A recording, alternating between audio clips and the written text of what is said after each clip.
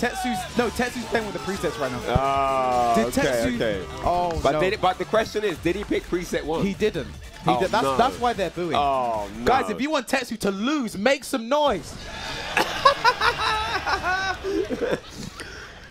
Don't pick preset 1 if you want.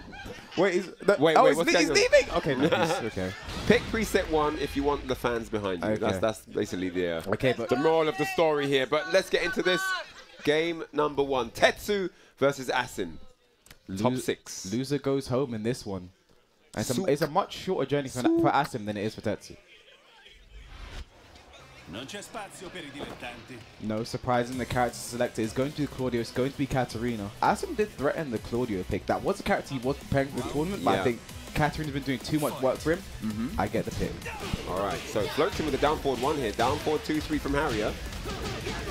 All damage, yep, 3-3-3. We've seen it before. Ooh. Nice, that's what you're supposed to be doing against Harrison. Side step, right duck, get excellent punish there. And the sweep, he's done 2 in a row on everyone. Oh, nice punish as well there from Tetsu. That is optimal. Harrison's 2, no dice though. Forward 1+2. That was full delay on the Harry option as well. 1-1-1, 4-3. Even on live, Asim slight lively both, just shy of rage. Yeah, slight lively. Tetsu working on it though. 25 seconds left. A tickle puts either of them in rage. Ooh. And there it is. 2-1, finishes it, punish that, very nice. 2-2. A nice block from Tetsu in the back for first round. A little bit of impatience there from Asim and it cost him. First round going to Tetsu. What? The jump into full jump in mix low, there. that was slick. I mean, Katarina is one of those characters viable with because she has a proper good full crouch mix. So you jump into it, you have to take that. Not sure how intentional that was though. Oh, 4-1+2. I've literally seen Asim do that on purpose. Wow. Smart replay in that case. Again, the jump into it's like a short hop. Side step forward. 1-1-1. Punish that. Rage available, spends it. Down 2, doesn't finish it. The magic for Asim getting on the board. They do 1-1-1. They do 1-1. All right, so round 3. Oh, big whip. Man. No punish. Nice block on the down forward 3. Yeah. Forward 4 plus swing, back 3. Side step 4. It's all coming out, the full repertoire here. Really looking for a count hit there. Up forward 3. Ooh, could have had a wall bounce there. Nice hop kick there, perfectly played from Tetsu. Tetsu's hop kick placement is immaculate, I have to say. And every game. Starburst. Wow, the movement. You rarely see down forward people for whiff like that. Tetsu, so aware right now. Slickest movement, 4-3 whiffs, nice punish, 2-2. Back 1, right back, running 2. That's the flowchart right there. Yeah. Back 1 again, another running 2. There it is. That's the flowchart, man. Oh, Tetsu. Bit interesting. I think he thought that was in the back there. But there's the hop kick. Doesn't matter. Running 2. Tetsu takes the first game. And I see Joker hurrying down the stairs. Yo, this entry has been added to your favorites, people. He wants to keep that one. And they're talking about what talking about? Talking about something right now. I don't know. I don't know what it is. Fury stepping up. What's going on? Either way, we'll talk about how that game went, and there's Joker stepping up.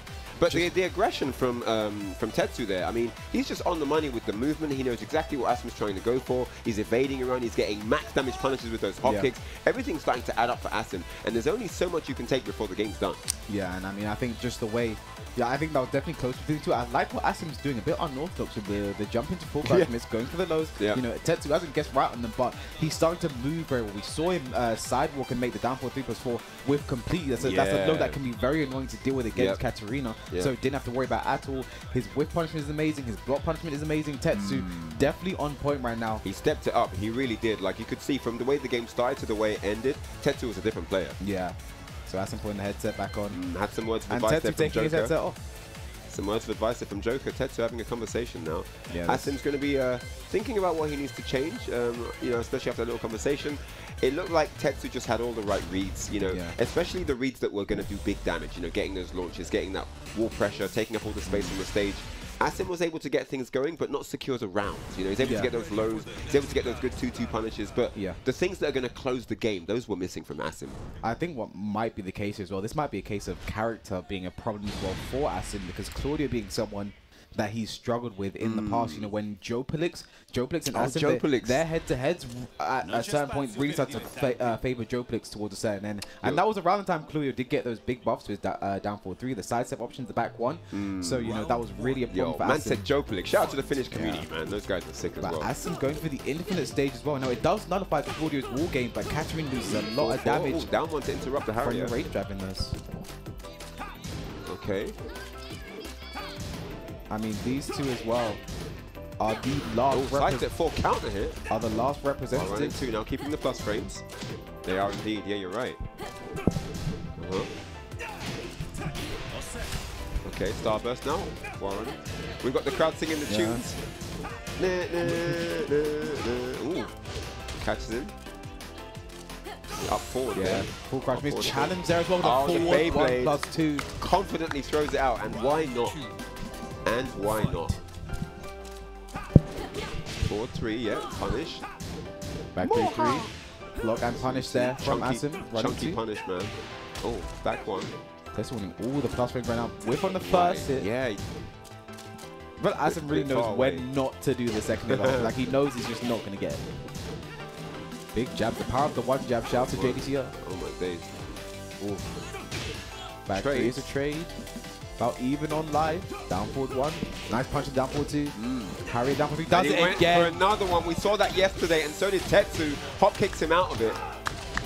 Oh, nice. Gets the reset as well from Tetsu. Closes it out with the 4-3. What a sick read. He knew he was going to stay down, and now it is set point Tetsu. Asim needs this round here to stay alive.